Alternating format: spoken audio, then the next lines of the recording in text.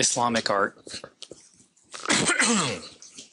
So in this next lecture, what I wanted to discuss was going over some of the ideas that influence Islamic art and the development of it. And so we need to look at the religion first and look at some of the main figures who are involved in the religion and how they influence the art that's produced by the Muslim world. So the first figure that we need to look at is this guy named Muhammad. And Muhammad was a prophet according to Islam, and he lived in a place called Mecca around 570 to 632, and he was actually a camel trader who was a merchant who was traveling around into Israel and other parts of the world, and became very familiar with a lot of the philosophies, religions, ideas, and languages of the world. He actually did not read and write, but he was a really smart guy.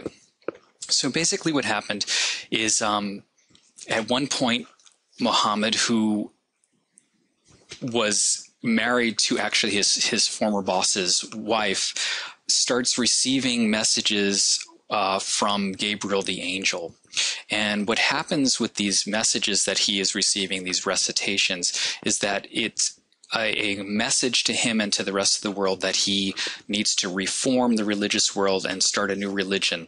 And a lot of the ideas that are communicated to him are written down in the Quran as word-for-word recitations that he basically memorizes what Gabriel says to him, and then he has someone else write it down.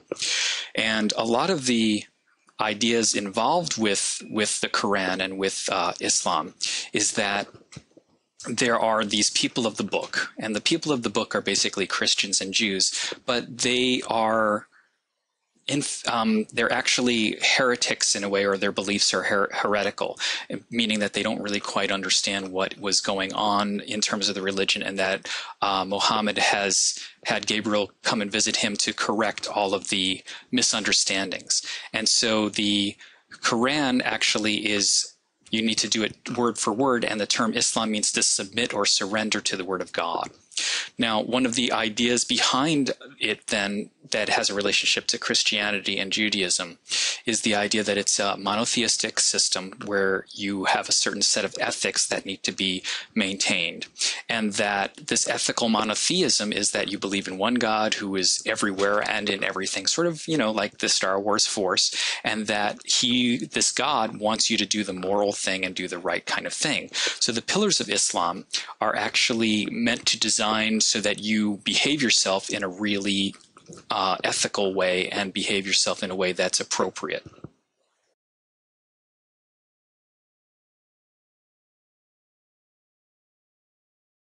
The pillars of Islam are basically where you need to pray several times a day, and that is part of 5 times a day, and you pray towards Mecca. The other thing is that you need to actually kind of go out and witness your faith. And some other things that are kind of important are that you need to basically take care of people who are not as well off as you with a sort of charity, the zakat, which a lot of religions have that involved. And then you need to purify yourself at certain times by fasting, especially during Ramadan, and that's something very much in common with a lot of faiths. And then, of course, you need to make the pilgrimage to Mecca, where there is actually the Kaaba, which is this basically a meteorite that has been carved into a big box. And originally the faiths in the area where Muhammad lived around Mecca and Medina were basically these a faith that was sort of animistic, that there were spirits and sort of almost like creatures who were part of nature that lived in the desert. And so he reforms all of that. Now, another interesting component of Islam is that at one point, Muhammad is invited to go live in Medina, and he agrees to go there as long as everybody converts to Islam. And then the religion becomes so popular that he actually is invited to come back to Mecca, and then there are a series of sort of semi-religious little battles and things like that. But basically, the idea is that everybody submits to Islam, and because it's so based in the written word in the Quran, and you need to be literate, you have a very literate culture that is spreading out across the desert and across the world that they knew as Arabia and Persia, and then into Egypt and into Africa. And so what happens then is eventually you have a dominant religion that even makes its way into Spain and controls some things.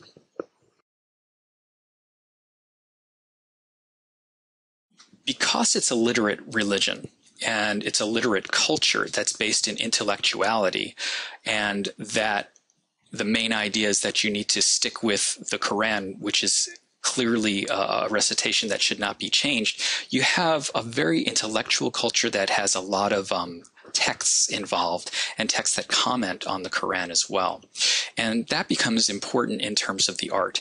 Now, this also relates a little bit to the Christian and Jewish tradition of the Ten Commandments, and the second commandment is that you're not supposed to actually make a graven image of anything on the earth or in the sea and that kind of thing. And that is kind of taken to another level in the Islamic faith. However, let's begin first by taking a look at the different kinds of texts that develop out of the Quran and out of this tradition. So there are actually, I think, 4 or 5 different kinds of scripts that evolve. And this makes sense because you have this calligraphy. And the word calligraphy really comes from the root, which is kalos, which means beautiful and good, and graphos, which means to write. So it's beautiful writing, and it takes the place of actually visual illusionism. Now, one of the other things that is an influence in this is that we see some designs and decorations that are geometric designs, because the Arabic trader would have been dealing with geometry and mathematics quite a bit. Now, the next thing is, because you have such a literate culture and you have people who are reading and writing all the time, a poetic tradition comes up. And so what you have then also is a series of poets who combine beautiful writing and poetry at the same time. And so we have inscriptions, for instance, like on this dish here, which is, "Take the middle road in your affairs. Indeed, it is a salvation. Don't ride a too gentle mount or a too obstinate a one." And the idea behind this is that you have beautiful writing that communicates real wisdom, and that in the beginning is writing and the word, which relates directly to the Quran. The tradition changes somewhat over time, and so we're looking at a much later, an 18th century manuscript page here, but I think that it really communicates the end evolution of a lot of the ideas that happen with Islamic art. And so when we look at this page, it's actually from the Kudi album. It's by Muhammad Ali, and it's an Indian Islamic piece of art. It has the original text in one area, and then it has commentary text surrounding it. So you have the different forms of text and different forms of scripts that are all combined in a way that show that you have this commentary on the original text itself and some interpretations or expansions on the original text of the Quran. The other thing about this is you'll also see that after a time that some of the rules that govern whether or not you can show things that are literal depictions of things, and this is called an aniconic tradition, is that you start seeing botanical designs and botanical texts. And that is still sort of aniconic. It's not really something that you would worship. It's not a person or an animal. And so we start seeing the development of not only geometric designs, but also botanical designs in Islamic art. The other thing that you're going to start seeing is a term called the arabesque, and it just means it's sort of Arab-like, and it's a term that's used to describe the actual calligraphy, the writing that has a sort of Arab feel to it, and any kind of linear design that looks a little bit like calligraphy is sometimes referred to as arabesques. One of the things that I think is significant, and when we compare the tradition that comes out of Islam to the Christian tradition of manuscript writing is that you can actually see in traditional Christian manuscripts, and this is an early one that we're going to be studying a little bit more in depth, is that we have actual pictures that take the place of beautiful writing in the Arab tradition. So in a way, the reason why pictures are often included in Christian and Byzantine manuscripts is that sometimes people just couldn't read and write, and they needed the pictures as reminders of the story. So we're talking about the difference between a literate tradition and an illiterate tradition. And even though there is writing involved in the Christian tradition, and there are scribes who copy out manuscripts and rewrite things, we have a much different attitude towards picture making and designing of the pages, at least in the earlier phases of early Christian versus Muslim kinds of art. Now, one of the things that I learned about in terms of the Indian tradition of making art is a tradition called Musawir, which basically is the idea that you show people who are honored, sort of leaders of the community.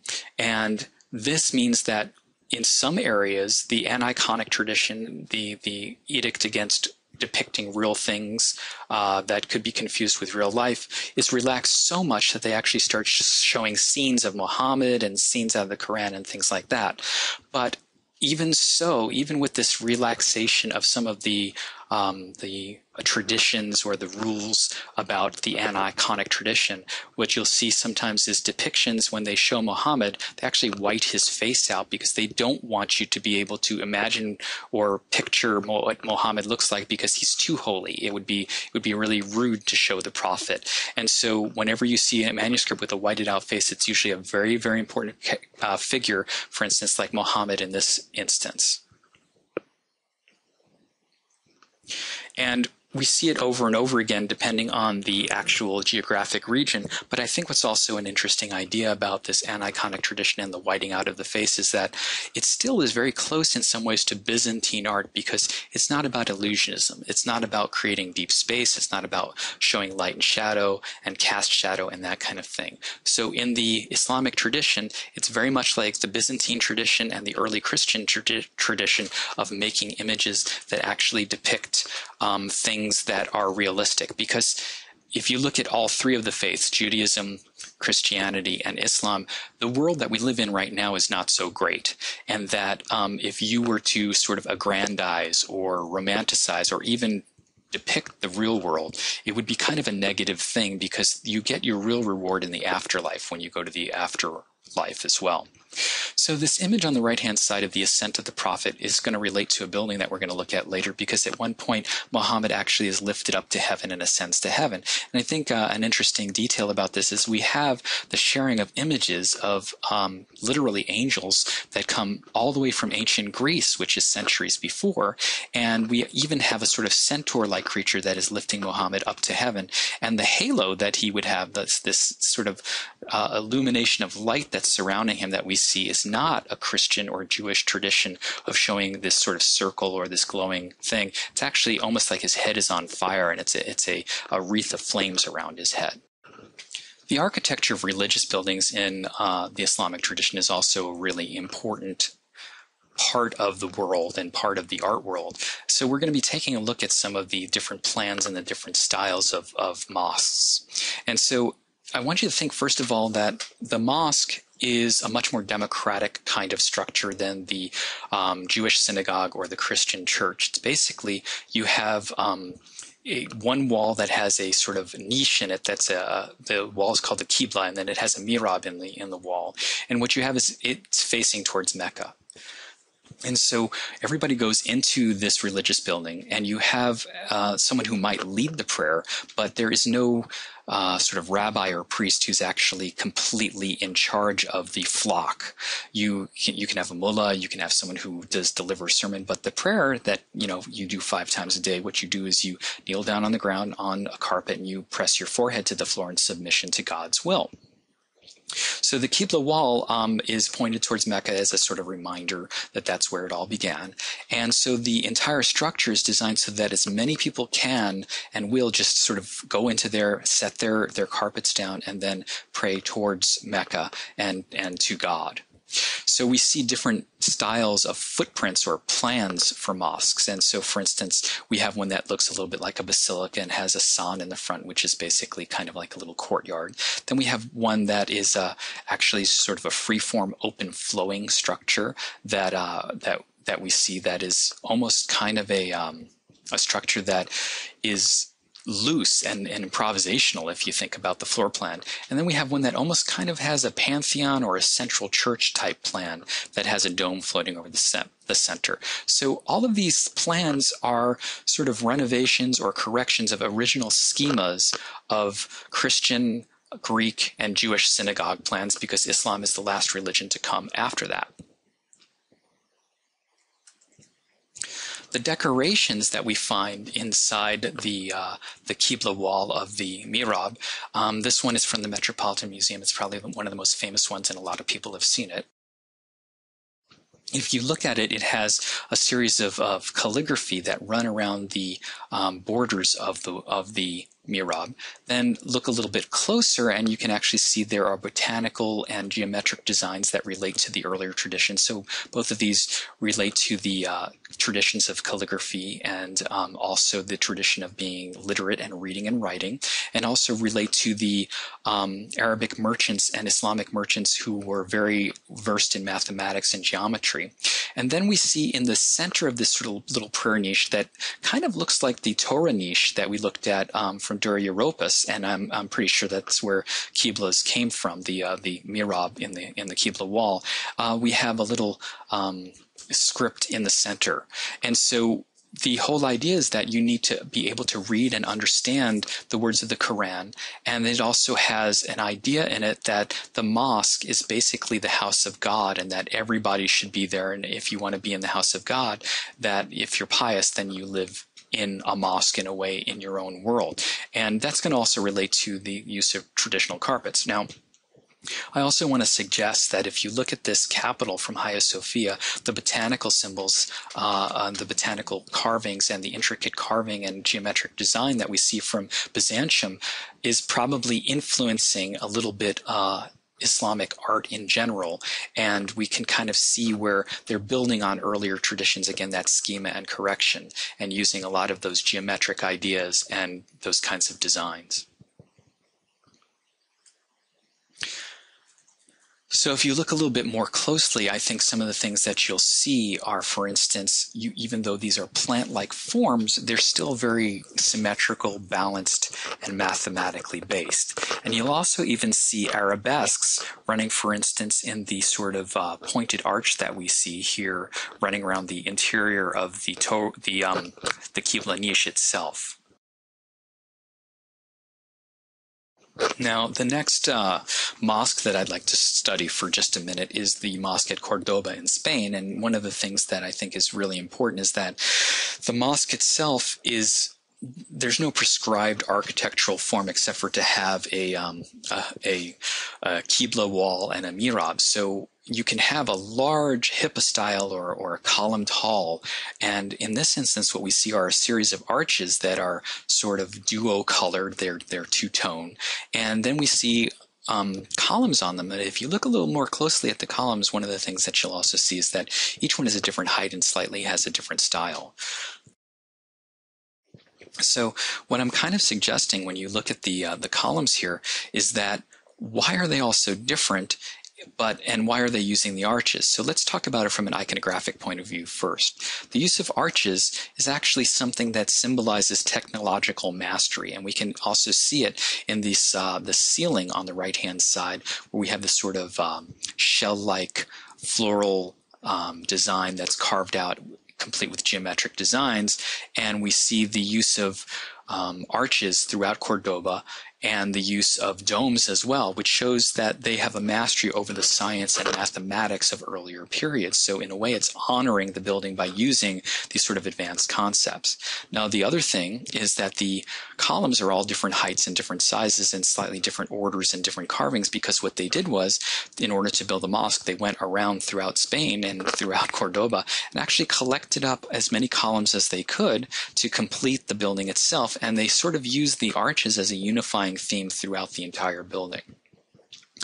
Now, the other thing that I think is significant is actually the correction on the dome-like design. That, for instance, remember the Pantheon had these coffers kind of carved out of it, and they were to relieve weight and that kind of thing. But we see here in this dome that has been designed and decorated with intense decorations, and actually the guy who did the mosaics on the interior was imported from Byzantium and was a Christian decorator. We see a little bit of Quranic text running around the interior of it, and then we also see this use of these sort of geometric ribbing that might also eliminate or move some of the forces from the dome in the center. And then we see a sort of ornamentation on the dome that makes it almost a floral or a shell-like design that is a way of kind of advancing the original dome-like pattern and showing how fancy that they can make it. And this is, anytime you see something that's really decorated in, for instance, any kind of religious art, it's a way of glorifying the God that they're worshiping. And anytime that you decorate a religious building, what you're doing is it's a form of devotion and a form of worshiping God. And I think that anytime that they're using something that is an advanced technology that's taken from an earlier period, what you're doing is you're even ornamenting that tradition and devoting it towards an honorific symbol towards God as well. So I'd like to take a look at the carpets next.